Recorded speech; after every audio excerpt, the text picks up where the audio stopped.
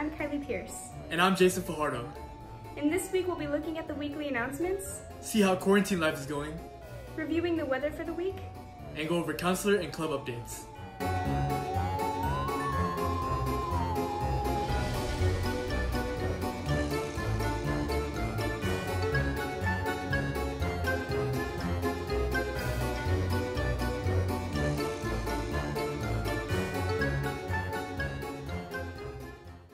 Looking at the weekly announcements, make sure that you follow Student Council's Instagram at NWCTA Stuco to stay up to date with important school events and other information. Students must complete a magnet contract once per year. Submission is required by May. Information can be found on the Counselor's Corner website, NWCTA website, and Counselor's Google Classroom. Our in-house artist, Joseph Christensen, recently won first place for his sidewalk chalk drawings at Sky Canyon. Here's some of his amazing work. The HMG pumpkin carving contest results are in. We would like to congratulate Joseph Sanchez from MechTech for his spooky submission. Good job, Joe. Now let's take a look at how teachers and students are handling quarantine schooling.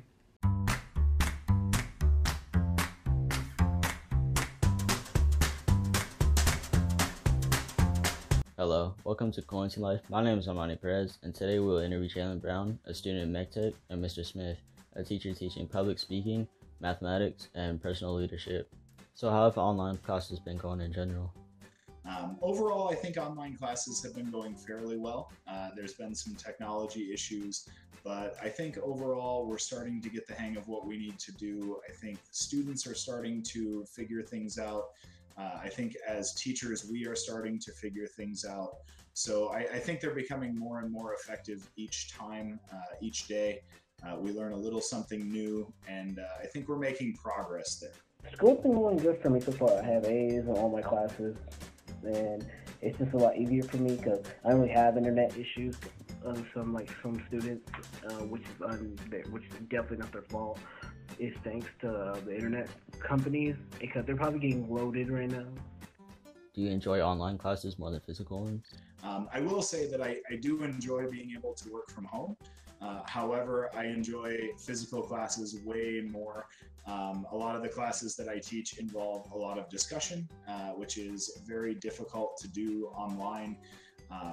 Just doesn't quite have the same atmosphere as an in-person class does. And I think one of the other big things is that a lot of the things for online classes that we're doing can also be done in a physical classroom. So I enjoy the physical classroom. I think it allows us more opportunities to be a little more flexible. I would like to say that physical school is definitely more easier, mainly for us kids with internet issues and just with internet problems at home, because it's easier to learn and it's easier for us kids to just get our work in, do hands-on projects, especially for engineering and MechTech kids. Do you have anything to keep you focused during online classes? I'm able to stay focused thanks to my mother because she's on me about school a lot, so I just do what I can to get my work done easily and simply. Is there any way to improve your online class experience? One of the things that I'm hoping to see more of as we continue to move through is really an increased participation level from students during the live call. I think that's something that would obviously help improve the classes overall. Really would like to, have more in-class discussions and things like that. So before we go, here's a tip to keep your quarantine life better. After you wake up, do something productive like going for a run, washing some dishes, or do some schoolwork. It'll make you happier and your overall day better. This is Armani Perez from HMG News, signing off.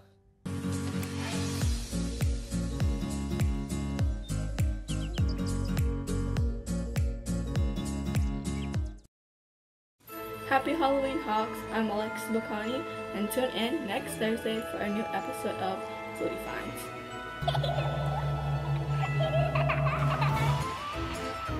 Boo! Happy Halloween, Hawks. I'm Liara Shirley. I'm Kaylee Montigudo. Tune in next Monday for a new episode of Raving for Retail. Hi guys, it's Rachel Probst from A Little Bit of Light here to wish you a happy Halloween. Happy hauntings from Tabletop Spree Hawks. Hey guys, it's Ansley Pavlicek, and we just want to wish you a happy spooky season here on Sports Court. Hey everyone, it's Isaiah Gear from Homework Hotline wishing you a happy Halloween. Hi Hawks, I'm Brianna Bulkins, the host of World News. I hope you and your families have a terrific spooky Halloween, and I'll see you every Monday here on HMG News.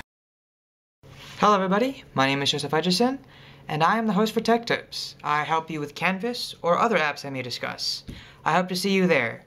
And if I don't, you'll see me.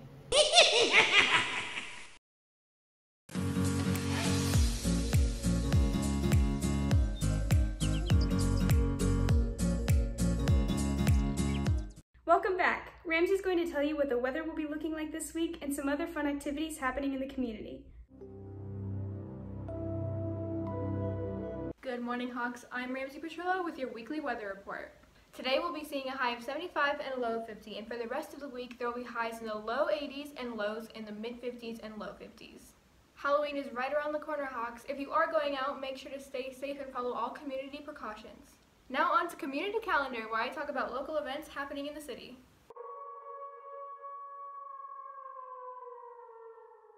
If you want to get into the Halloween spirit but you're not too into jump scares, I recommend Trapped Escape Room here in Las Vegas.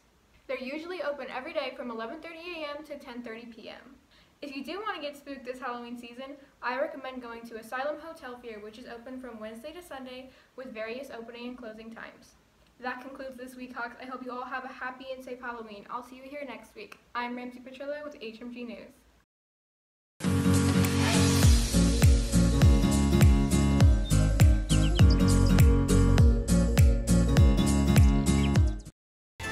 Hi Hawks, I'm Danae Kilgore from Hawk, and we want to wish you a happy Halloween. Spooky season's right around the corner, Hawks, so make sure you tune in this Thursday for our Halloween special. Hey Hawks, it's Alfonso Valdez, the host of Hawk Gaming, and I'm here to wish you all a happy and thriller Halloween. And make sure to tune in every Friday where I review another game. Happy Halloween! I'm Andrea Gallarton, host of the HMG Cooking Show, and I just want to say happy Halloween.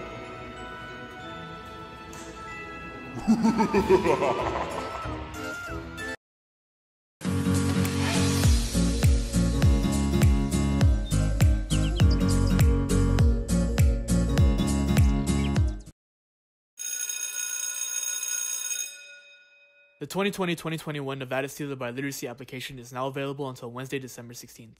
Students must be proficient in another language other than English and must have at least a 2.0 GPA in their English course. Students who scored a 3 or higher on the AP World Language Exam are required to fill out the application. To fill out the application, please visit the following link. The Nevada Promise Scholarship is due October 31st. The scholarship is established by the Nevada legislature for Nevada high school graduates to attend community college and can cover up to 3 years of tuition and other mandatory fees. Purdue Polytechnic Institute and SUNY are hosting virtual visits on October 28th. Purdue Polytechnic Institute visit is from 12:45 p.m. to 1:25 p.m. and SUNY's visit is from 1:30 p.m. to 2 p.m. To get more information on other virtual visits and scholarship information, please visit the following links shown on your screen. Thanks for joining us this week, Hawks. Make sure to subscribe to our YouTube channel and follow us at hawkmediagroup.news on Instagram. And don't forget to answer the question of the day on our Instagram story. This week's question is, what are you doing this Halloween, Hawks? Tune in next Wednesday for more HMG news. Have a great day.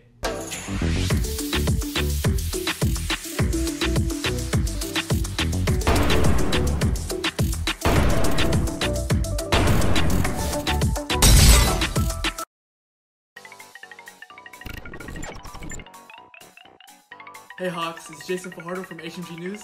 Happy Halloween. Happy Halloween. Happy Halloween, Hawks. Happy Halloween. Happy Halloween, Hawks. From HMG News.